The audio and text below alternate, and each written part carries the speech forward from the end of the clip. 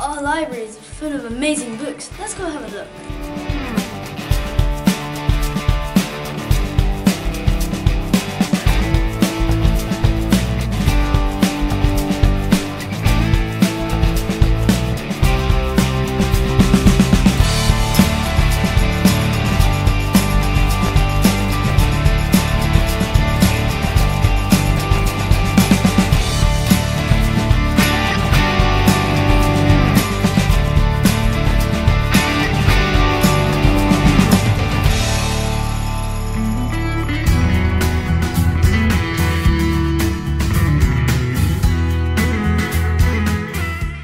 Read at CCC. We do quizzes after we finish the book.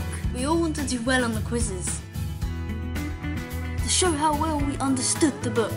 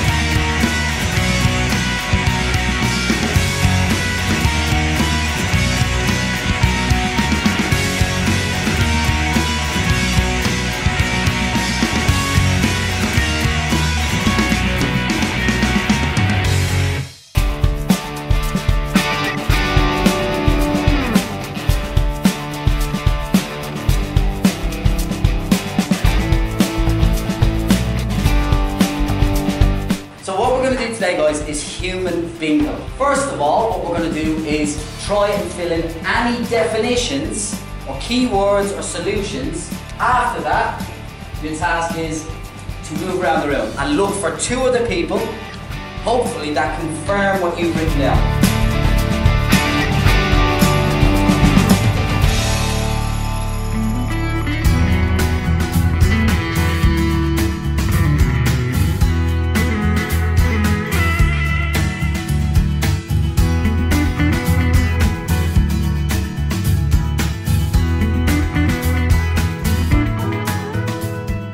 Our key word for today's lesson is interpretation, and we've looked at this before. I've just put a quick definition of what interpretation is, and it's having different views about a wide range of things, including people, places and period of time. There are three different interpretations about teaching subjects within this school. You are going to describe how these three interpretations are different from each other, so you need to read them and then you need to pick out the differences. We're going to explain why we can link our key word of interpretation to the British Empire and today's lesson. What does interpretation mean? So it's kind of their view on what they think. So my interpretation on history is that it's a good subject. Can you explain why these interpretations are different? It's because they've come from different places. Like the history teacher will be biased and say history is more important. Can you go ahead and read your answer? Interpretation can relate to the British Empire because many people in the British Empire had different views and the way they look at things. The people in that time had completely different views on people, places and periods of time than they do now. People talk about the same things but at different points and opinions.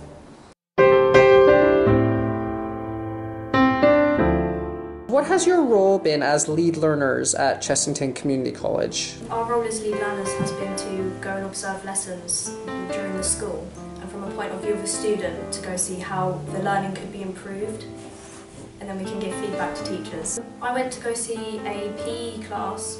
It was a theoretical PE, so it was writing, and even though it was PE, he used literacy really well, trying to get them to remember key terms about PE, and then they had to do some mini test on it as well, so it really got into their heads. The lead learners have been fantastic because us as students can go into lessons and see the point of view of teachers, and the teachers can see the point of view of the students.